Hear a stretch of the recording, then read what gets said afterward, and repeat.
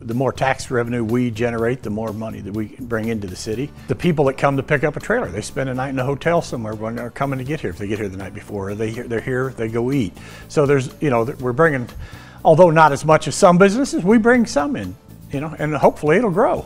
And we have all the amenities of any big city in the country, and I mean, it's a nice place to live. It's a good place to raise the kids.